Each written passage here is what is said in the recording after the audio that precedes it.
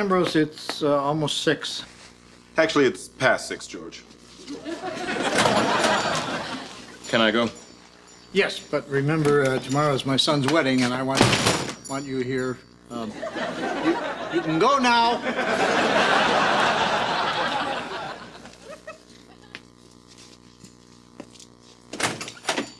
I'm sorry, sir. We're closed. Not yet. Look, it'll take 2 minutes. I know exactly what I'm looking for. Where is your erotica section? I don't have one. I know you don't. I'm at the bookstore. So did I. Look, let me make this easy. I'm looking for 10 tips to hot lovemaking. We don't get a lot of call for that. The people up here are already pretty good in the sack. Yeah, all right. Look, I'm looking for a very special gift. Can you recommend something else? Well, this picture book of Martha's Vineyard is a very nice gift. All right, how much is this? That's $80. I'll give you 50. This isn't a flea market. The price of the book is $80. All right, then I'll just browse around a while. And I don't mean fast browsing either. Just good, careful, quality browsing. 65. Make it 60. Sold. I'm assuming you'll take an out-of-state check, drawn on a Las Vegas bank. Caesar's Palace branch?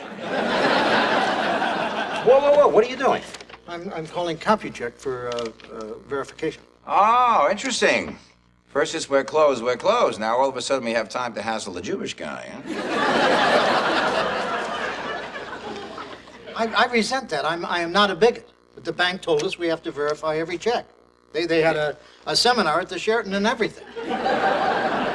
I take the numbers off your check, and I call them in. Oh, come on. This has nothing to do with Sheratons or seminars, and you know it. This is about 2,000 years of hate and oppression. Right? Then they give me a number, and I put it on your check, and see, I have that little stampy thing. Yeah, listen. Who in your childhood caused you to be so hurt that you have to hurt others? Check's fine. Thank you. And as my people say, shalom. And as my people say, we're closed.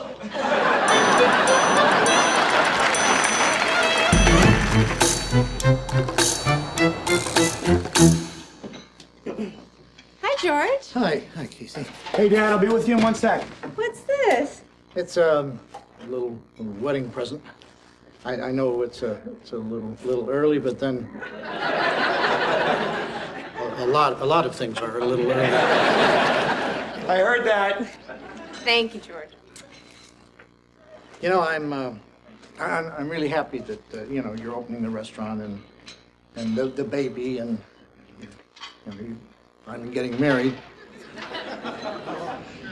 You are still. Yes, George. Okay, now, before we sit down to dinner, I have a little surprise planned. Yeah, Casey? Tomorrow is our wedding. And I was thinking, what are weddings all about, really? Well, they're about family. And wouldn't it be incredibly great if the entire family were here? All of it. Now, it took a little bit of searching, but I want you to say hello to someone you haven't seen in a long, long time. I want you to go ahead and open up that door.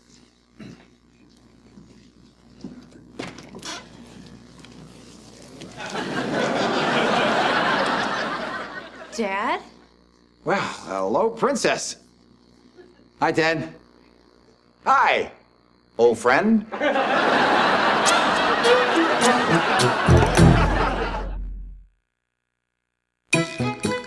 Well, what's it been? 4 or 5 years, huh? 10. Well, who's counting? I was. Ted, why don't you and I go in the kitchen and what? And be in the kitchen. Well, Ted seems nice. Yes. And George is a little chilly. Are you crazy? You brought that man to the island? What's wrong with him? He was in my store today. He called me a Nazi. He made me violate the CompuCheck procedures. I'm sure he's a very nice guy. They're taking away my Stampy thing. How could you do this? That man walked out on me and my mother practically 20 years ago, and now he shows up with some BS excuses and a pathetic picture book about Martha's Vineyard. See, actually, that's a premium gift. Excuse me, George. I think I need to talk to Ted alone.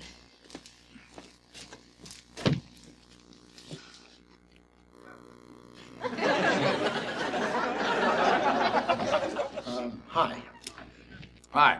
George, is it? Yes. Yeah, George Studi. Hi, George Studi. I'm Leo Wagenman.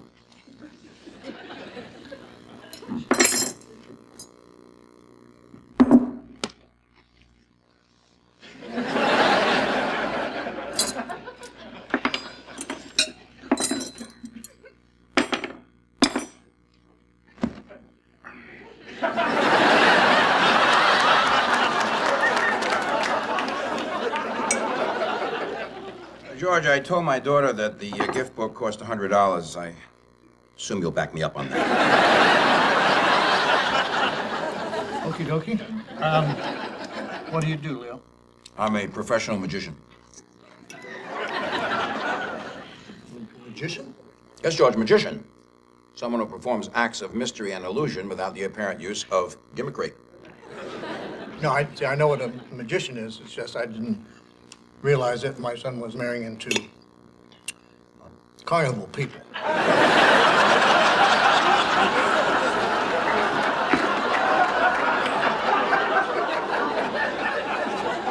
that a shot at me, George? You know, because I can fire right back. Your son got my daughter pregnant out of wedlock. Now, what kind of a father are you? At least I was there when it happened.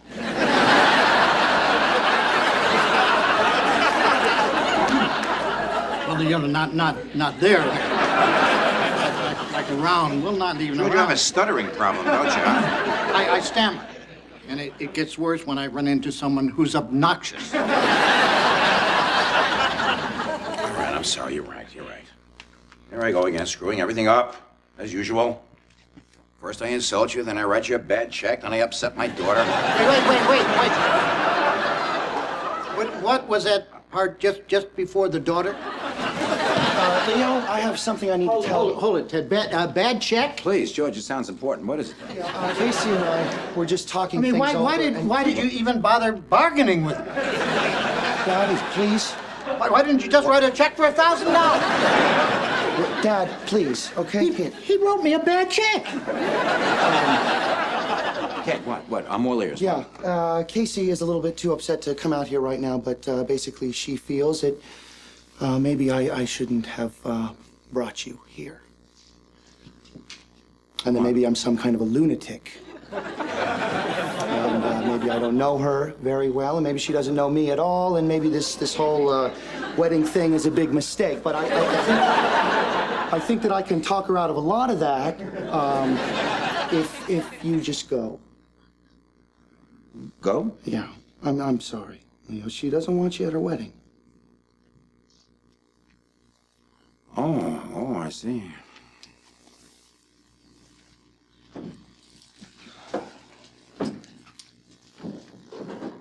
Wow. Tough moment.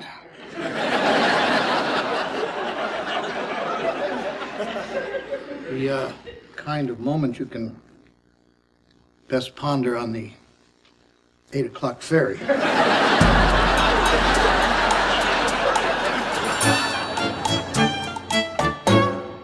Well, George, what did you do before you came here? I managed a mutual fund in Boston, and when my wife passed away, life got a little lonely, and my son bought a restaurant here on the island, and I retired down here and opened up a bookstore. I just asked, what did you do before you got here? I'm not your shrink, George.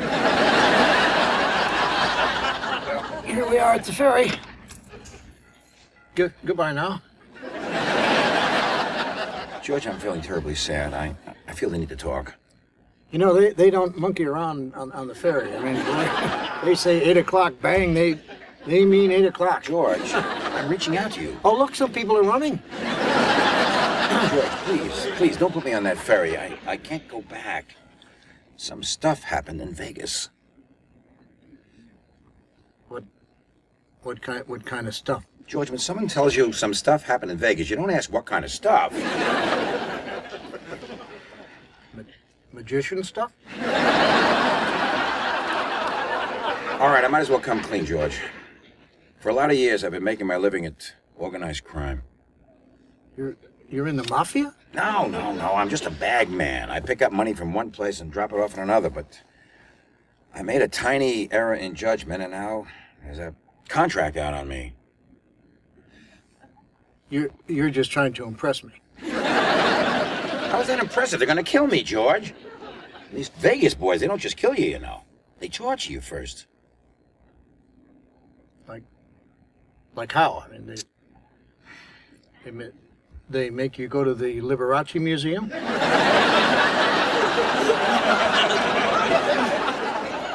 George, is that a joke? No. It was. George made a joke. You know what that means? What? It means you're starting to like me. I wouldn't go that far. Oh, come on. You like me. Come on, just say you like me, and I'll go. Really? Yeah, that's all I want. Leo, I like you. Oh, come on, say it like you mean it. There's a pull-out couch in the den upstairs. There are 4 ferries tomorrow. 8, 10, noon, and 4. And just to make this clear, I like you. I like you. I like you. I like you.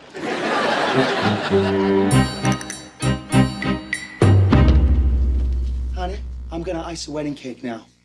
Something I should still do? I'm not sure. Are there going to be any more surprises from my past? Did you manage to track down my first boyfriend? The one who wouldn't let up until I... Honey, of course not. Until you what? Oh, hey, how about my literature professor, huh? Is he gonna pop out of the cake and chase me around the room again with his pants down? Honey, of course not. I would never... Wow, there's a lot of things we haven't talked about. I didn't want to see him, Ted. He was a terrible father. He was never around. And I promised myself that when I was old enough, I would live my life and he could do whatever he wanted with his. No, I'm sorry. I'm so sorry, Casey. You gotta believe me. I never meant to hurt you. I just thought it'd be some sweet idea. That's all, I swear. Ted. Yeah. We're gonna have a baby. Yeah. Do you know what that means? Well, I think I do, but you'd better tell me. It means that you can't be the baby anymore. Everyone moves up one. I got it. Yeah.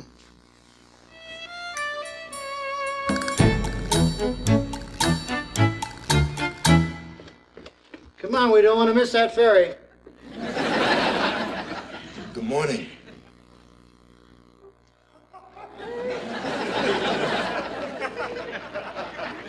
Who are you and what are you doing in my house?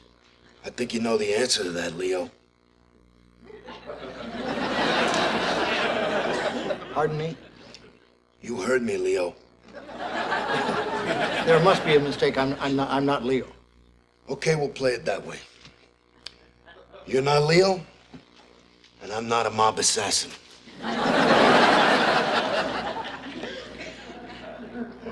Good. Because I'm definitely not Leo.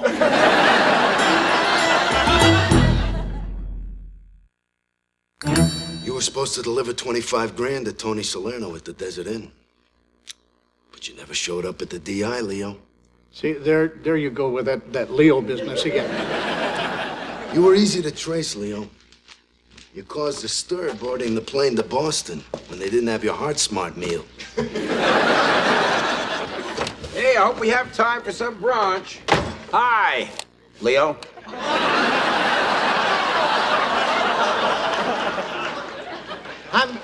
I'm not Leo. He's Leo. All right. If you don't tell me which one of you is Leo, I have to whack you both. All right. I'm Leo. See? I did it. I stole the money and I spent it all. You and me, we gotta take a little ride. Yeah, okay. Listen, just give me a minute. Go ahead. I don't believe this. You were telling the truth. It's already been established, George. I mean, I've got a killer in my house. Try to focus, honey. Try to focus. Upstairs in the guest room is my flight bag. In it is $25,000. $25,000? Listen. After I'm gone, I want you to give it to my daughter. Tell her that, tell her I know I've been a lousy father and, maybe this will make it up to her. Let's go, Leo. Yeah, right. And tell George. Tell her that I loved her very much. Come on, Leo. Let's take a little walk on the beach, huh? Wait a minute. He's got the money. What? It's upstairs. He didn't spend it. George, I'm very annoyed with you. Money's upstairs? Yeah. Wait here and I'll get it. And don't whack anyone while I'm gone.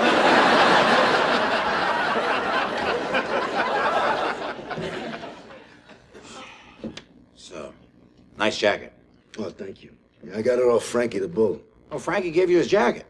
That's not what I said.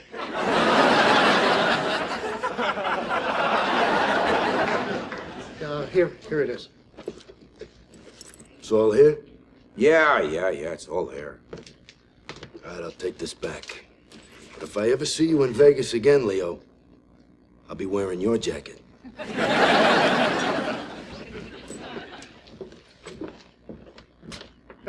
Goodbye.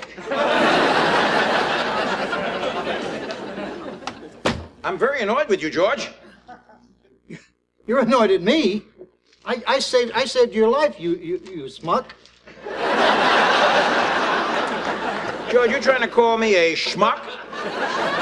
You know what I meant. No, George, you're the smuck. You ruined my grand gesture. You're what? Oh, you don't get it, do you?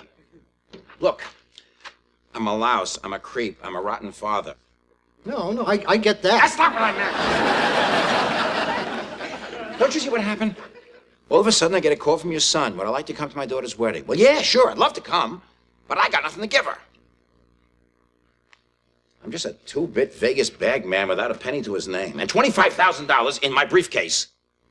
So I thought that maybe if I gave her that maybe now and then she'd think of me, and maybe it would be a nice thought. I mean, but you knew they were going to kill you. Oh, they were going to kill me anyway. I wasn't a very good bag man. I got lost a lot. Vegas is a very confusing town. The streets are not laid out in a grid system. You know, in a way, it's very touching. Instead of trying to give your daughter money, why don't you just tell her the way you feel? Huh? No, I don't have the words. It's ironic, isn't it? Huh? It's very hard for us men to say I love you to the people we really, truly care about. But we could say it to every tramp and bar girl and one-night stand that comes through our beds. Right, George? Brother, you said it.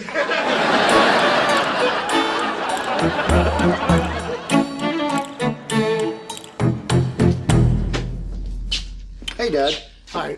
Where's Casey? What's he doing here? Look, I'll explain later. Where's Casey? She's across the street at the bookstore. Dad, it is not traditional to see the bride before the ceremony. There are a lot of things that are not traditional to do with the bride before the ceremony.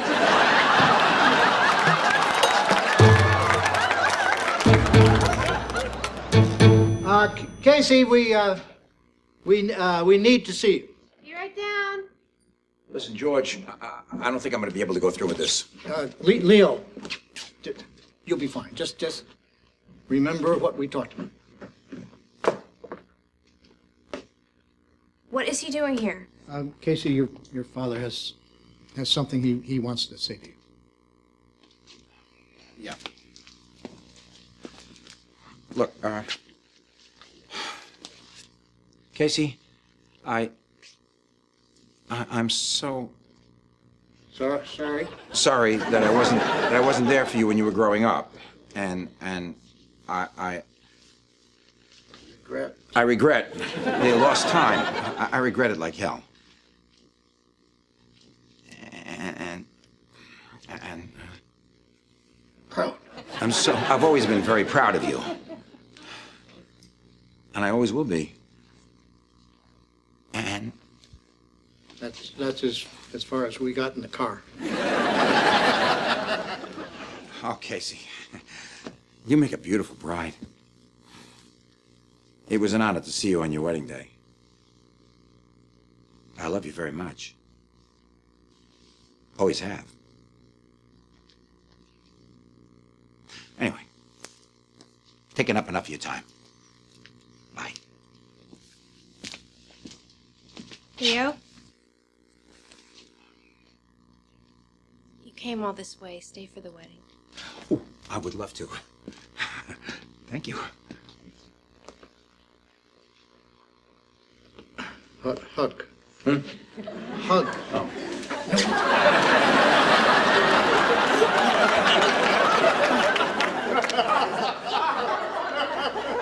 It's almost time. I'm gonna head over to the restaurant.